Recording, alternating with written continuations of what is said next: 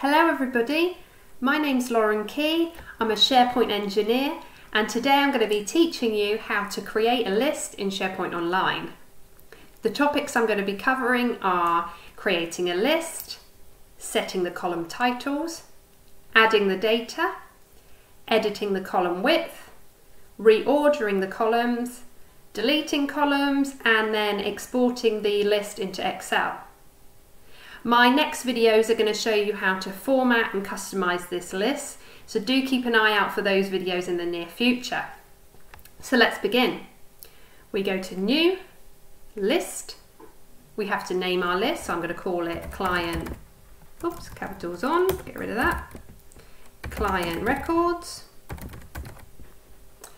We need to add a description, confidential client details. Right, we have a button here that asks us whether we want our new list which we're creating to be shown in the site navigation. In other words, do we want our list to be displayed here at the top? For this list I don't, so I'm going to turn that off and then we're going to create our list. Okay, so here's our blank list. The purpose of this list is for the therapists of Le Spa Health and Beauty to have a place where they can go and input the details that they collect from the client records form.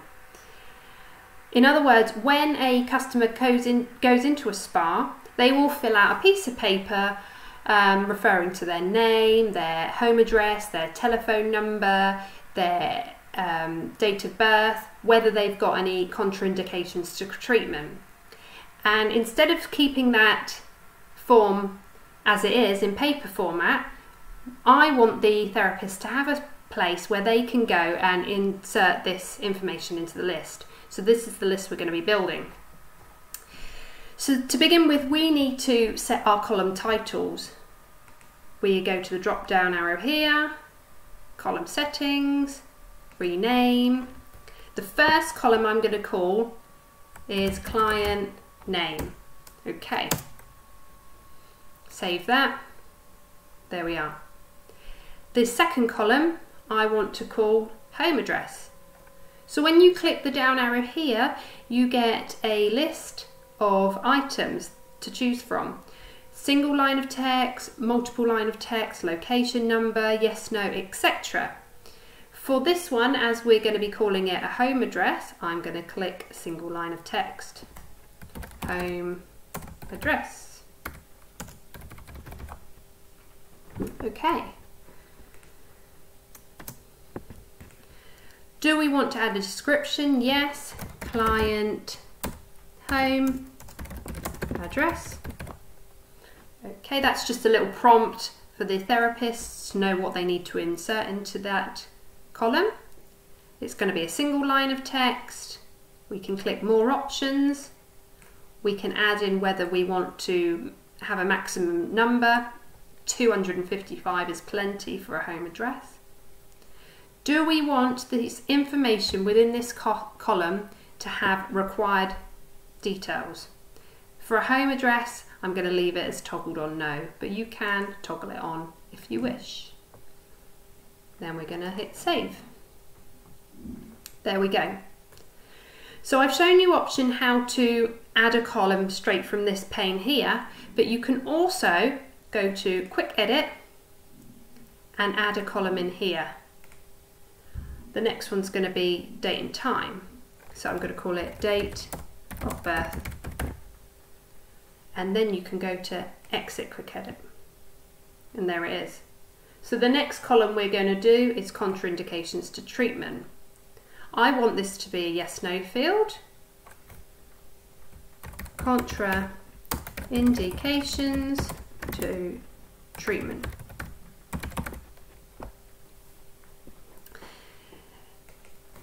Does the client have any contraindications?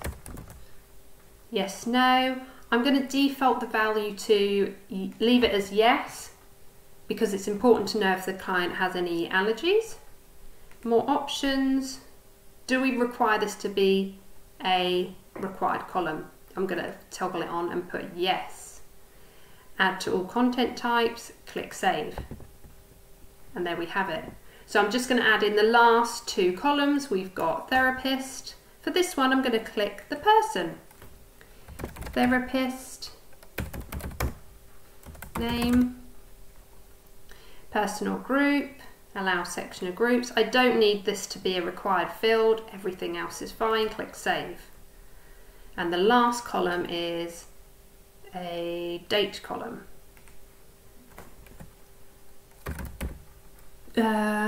Consultation form expiry. Description, date and time. Yes, I want this to require that the column contains information. I don't want to include the time. I'm happy with the rest. Click save. And there we have it. So now what we're going to do is I've shown you how to create the list and set the column titles. We're now going to add the data. So we're going to go to new, item. And this is where we're going to input our customer information. So we've got our client name. First one, Harry Potter. Home address is 4 Pivot Drive, Surrey. Date of birth, 31st/07, 1980. Don't need a time. Contraindications to treatment, he's got a scar on his head, so I'll click yes. Therapist is Adele. Scroll down. Consultation form expiry is going to be 06/06/2021. I've got the option here if I want to add any attachments. I don't. And this is a really good field. Do I want this information to be confidential? Retained forever in employee records, retained for 3 years in personal financial, or public. I want this to be confidential, so I'm going to click save. And there we have it. We've got our first client walked through the door and their details are now saved into our list. I'm going to do 2 more just to show you. Hermione Granger, she lives at 49 Hampstead Gardens, London. Date of birth, 1909, 1979. You can put in a time. I'm just going to leave it blank. We don't need that. Contraindications to treatment. She doesn't. Her therapist's name is Adele. Again. Expiry form. Consultation form expiry, sorry. And we want it to be confidential. Double check that. Save. Number 2, last one, I'm going to add in Ron. Ron Weasley. That's it. He lives at the Borough, Ottery Street, Catch Paul in Devon. His date of birth is 013/1980. Doesn't have any contraindications to treatment. His therapist is Johanna.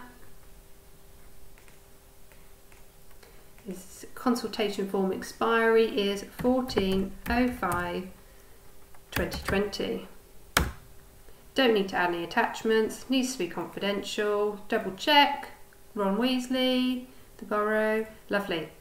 Save. Okay, so there we have it. I've shown you how to insert data into your list. Now, I've given you the option here to edit the column width. Let's have a look. I'm looking at the list here. I don't really like the home address. that's slim. So I'm going to widen it out. All you do is you hover over the line, drag it in or drag it out. Okay, that's that. If you decide later on that you don't actually like where the home address is located, for instance, you can click the name and just move it along. Let's say we want it there. So that is how you reorder the columns. You click the name, move over. As you notice, it's already saved. Okay? So I've shown you how to create the list, set the column titles. Now we're going to, and reorder the columns. Now we're going to show you how to delete any columns you don't want. Let's say hypothetically you create a column called notes. You save it, and then later on you decide, actually I don't want that notes column in there. We go to the cog, list settings, scroll down, we find that notes column here, loads it up, scroll down, and yep, it's notes, double check, and simply just click delete. You get a pop-up message here. This column will be removed and all the data stored within the column will be permanently deleted. Are we sure we want to do this? Okay, let's go.